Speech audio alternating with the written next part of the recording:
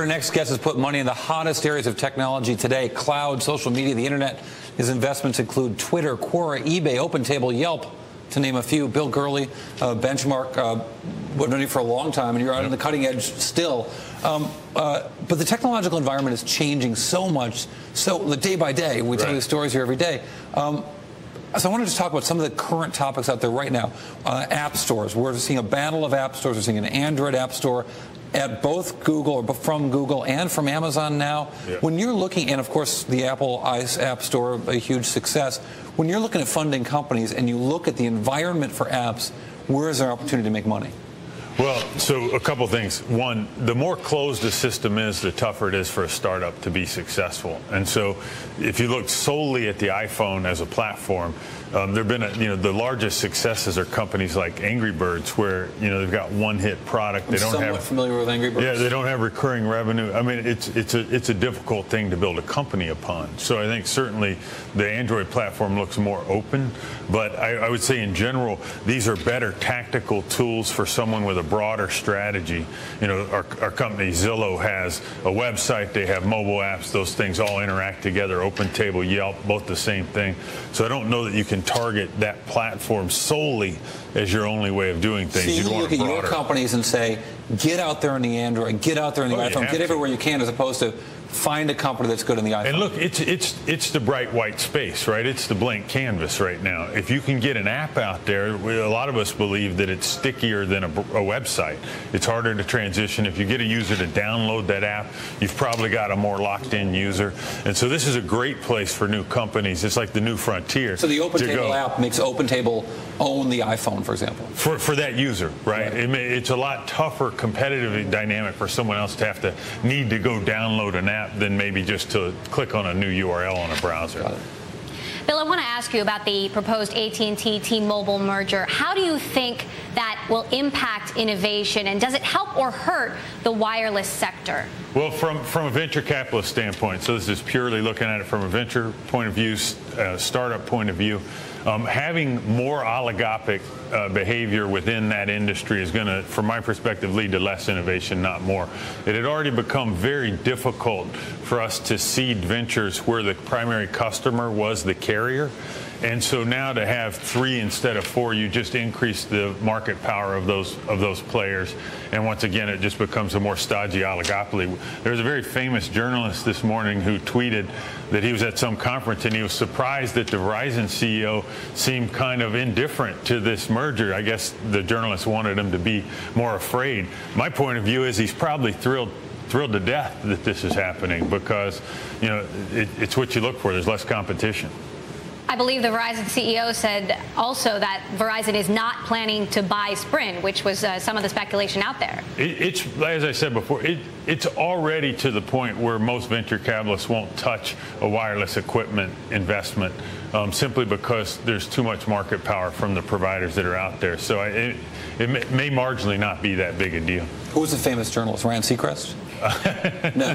Who? It was Mossberg. Oh, Walt Mossberg, famous, beloved journalist here. I wasn't going to mention the brand. We love Walt. So let me take you further down to some other areas you're looking at investing. How do you look at the cloud? And what do you see the opportunities are in the cloud very specifically? Right. So this is, to me, one of the most investable themes of our time, simply because we spent the last 30 to 40 years putting computing technology inside the enterprise, and we're going to spend the next 10 pulling it out.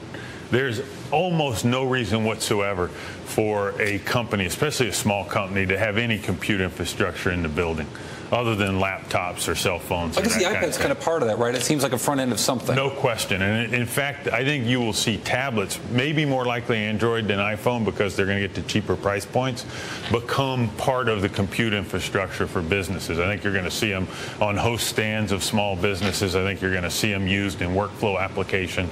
You're going to see them used out in the factories. I think you're going to see a ton of that. Right, so and that's all white space right now. Give me a company. GrubHub's a great example. GrubHub? So you probably haven't heard of this company. It's one of our investments. I've heard of Hubs. They're out of Chicago. It's like OpenTable, but it's for takeout and delivery. So there's 7,000 restaurants on this product. If you go on your iPhone, you go on your iPad, you pull up their application, you can choose from Chinese, pizza, and you burrito. See a pizza delivery app as a cloud company.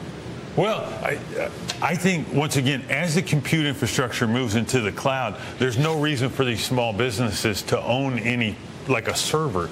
And so once it goes into the cloud, then all of a sudden everything gets connected. I'll give you a great example. There's a public company went public this summer called RealPage out of Dallas. They provide software to the property management community.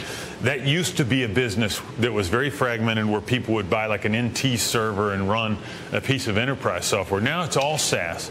It's all in the cloud. Software as a service, all in the cloud. Once it's in the cloud, they connect to Zillow, they connect to rent.com, they push the listings out, they communicate with the end user of the apartment. And so this workflow that starts to be connected from the cloud to the small business, to the consumer, to the smartphone app, that's all white space in a bunch of different verticals. And to me, that's a really exciting market right now. So Benchmark is a big investor in the cloud, in social media, in the internet. What do you think is the most overlooked sector out there? You know, for me, it might be local. So if you look back about 3 or 4 years, I think a lot of small businesses were very reluctant to come to the internet. And it may be Facebook, actually, that had this huge penetration of the internet into American homes. It may be Yelp, which forced small businesses to kind of reckon with their online profile. But we have a number of investments, from Yelp to OpenTable to Zillow to GrubHub to UberCab, where all these companies build this technology to connect these small businesses, and we're seeing unbelievable interest from these small businesses in being online and having an online presence. I think that day and age where they stop worrying about the yellow pages entirely and say, I've got to be online, I think that's right now. An early investor in Twitter, Cory, eBay, OpenTable, Yelp. Twitter, Yelp.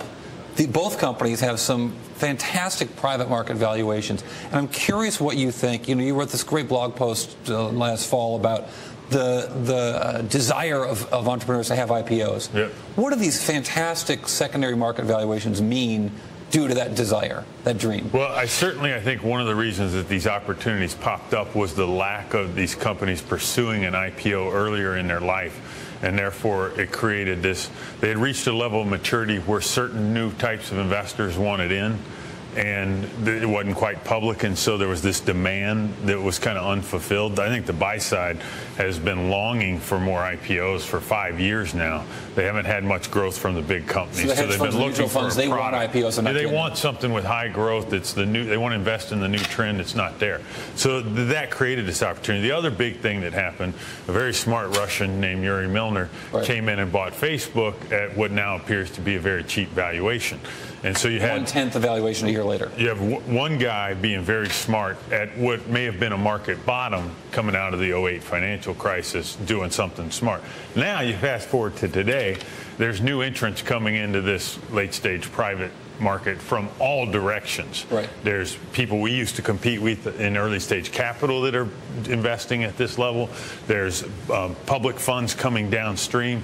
There's new funds being created. There's the traditional late. And so now, instead of one person, Yuri, there's 20 all rushing to buy this stock with very limited information. I mean, you could have more financial information on a thinly traded pink sheet Canadian public company than you have. These might be the least informed investment actions in our history.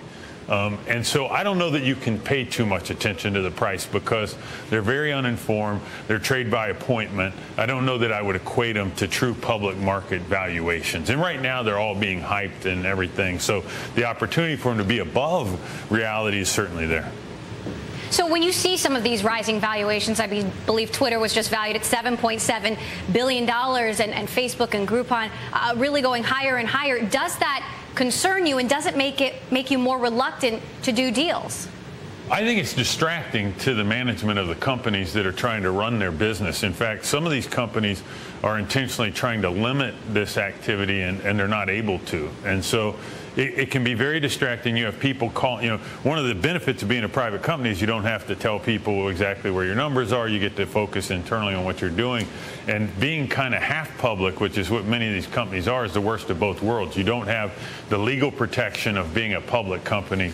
You don't have the kind of rules about information dissemination, yet you still have the interest. So you have people calling you all the time trying to figure out stuff. You don't quite know what you should disclose because there's not precedent for this. And so I think the worst part is it's very distracting to the management teams. So for a company like Twitter, which obviously has the users and the growth, we've seen it evolve very quickly from a social network to more of a news network. What is Twitter ultimately going to become, and how is that going to make money? Yeah, well, I think Twitter was misunderstood for many years by the popular press because it was compared to Facebook. Facebook's a one-to-one communication network, and Twitter's a one-to-many, communication network, a lot more like a media company. It's really kind of the successor to RSS that leverages the social graph, that leverages humans to be out there and find what's interesting. So, for me, when I wake up in the morning, instead of picking up a paper, I look at the Twitter feed. All right, Bill, very interesting. We can talk to you so much more, but we've got to go to break here. Bill Gurley of Benchmark Capital, thank you so much for joining us.